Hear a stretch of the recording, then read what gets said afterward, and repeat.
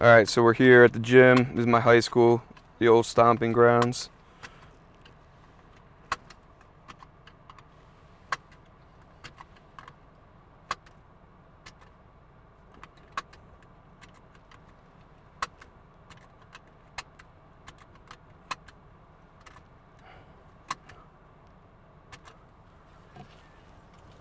So like right there, like my mind just caught up, and it's just like I did that 10 times because on the 5th time that I did it didn't feel just right.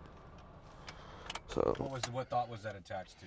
So a thought attached to that was that, my parents are gonna die in a car accident, and it puts like that intense fear into my mind that I can't.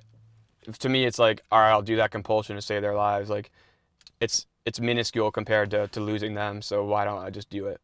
And that's kind of how OCD traps you. My name is Smalley. Hear my story. Growing up, my childhood was, I had a good time. Like, me and my brother grew up together, and we're best friends. And I think we had a good childhood, but I could always tell that I was a little bit different than everybody else, and suffered from anxiety and depression like early on in my childhood. I think my parents both realized that there was something a little bit different than me, in me compared to other kids. I think the first time I noticed something different was when I was in like 5th grade. I remember at our lunch table we were cleaning up, and I wanted them, like my friends, to clean up in a certain way, and I cleaned up in a certain way. I was just taking longer at things than other people, and I could tell that there was something off about the way my thought processes were, and like compared to other people.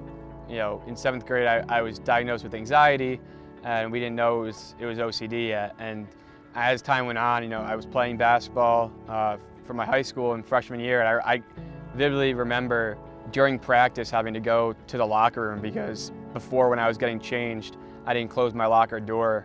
And so I would literally excuse myself during practice in the middle of drills just to go into the locker room and close my locker door again to make sure that it felt just right, because otherwise I was at practice, instead of being present, I was at practice thinking about having that intense fear of maybe my family will get killed in a car accident while I'm at practice, so I should just go close my locker door again. And I could tell that was kind of okay, this is something seriously up.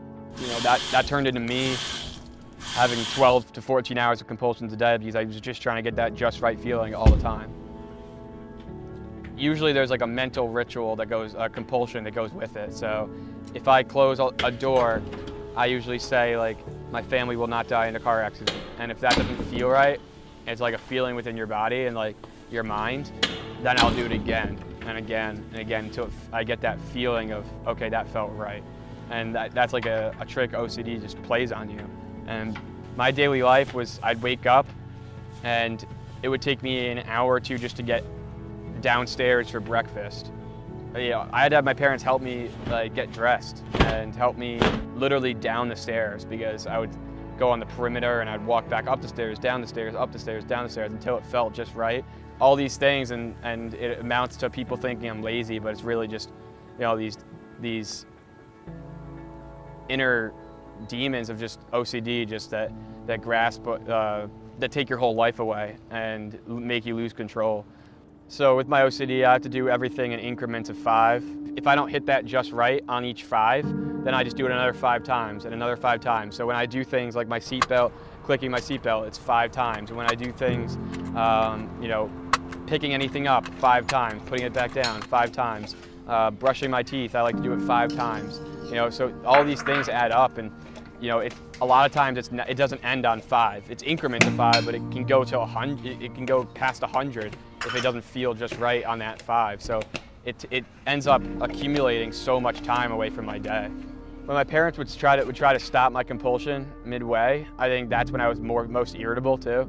To me, I was saving them by doing that compulsion because I didn't want them to get hurt, and those were my obsessions. So, for them to stop me midway was extremely frustrating, because if I was about to have that just right moment at 25, the number 25, and then they stop me, I would lose count, and all of a sudden I have to do that compulsion over again, and I get really frustrated with them. And I think that really put a strain on a relationship during my OCD struggles, because they were so good about being supportive, but you know, at some point it's kind of like they don't know what to do anymore, and I think we definitely reached that point plenty of times.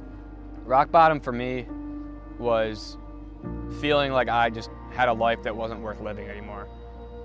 Waking up every day and knowing the excruciating anxiety that I was going to go through, there was nothing in my future that I saw that was worth powering through that, and that's a scary thing. You know, I've lost friends to suicide. I've lost people I know because of the mental health community I'm in, and you know, it's so real to me.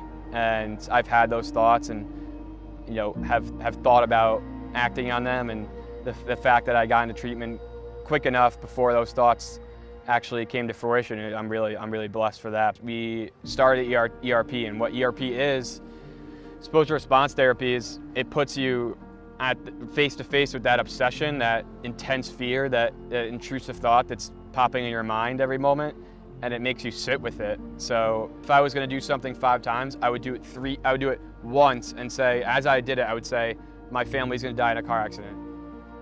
And I had to just sit there with that anxiety.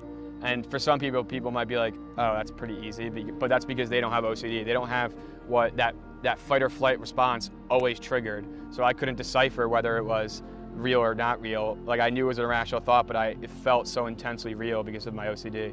So ERP heightens the anxiety all the way, and then it brings it all the way back down, and it could take hours and hours and hours of sitting with that discomfort, but over time it gradually decreases, and it's kind of teaching your body how to live with that. So every day when I resist these compulsions, I'm taking what I learned in ERP and living with discomfort while I go about my daily life. I mean, when I was in high school, we didn't think I was going to graduate high school. They said that college wasn't a good option for me, that I wouldn't make it through 4 years of undergrad, that I should go learn a trade and start working and then live with my parents. Some even said that I should go into an inpatient facility just because I needed to really improve and wasn't ready for that next step of socializing with other people. And you know, now I have my master's degree in exercise science, and I'm going to work and do what I love every day. And so, you know, for people that are at rock bottom, you know, it's the cliche of like there's always hope, but there really is. Like, you can't ever let anybody else put limits on you. With God's grace, there's no limits to what you can accomplish. If you're struggling with OCD, I know how lonely you feel. I know how ashamed you feel and embarrassed, but you have to understand that this can be only temporary if you make it temporary. You know, you have the chance to go to treatment, and treatment does work. You know, it's effective, and there is time that you'll get back, and you'll gain your identity, that you can really become someone that you've always wanted to be.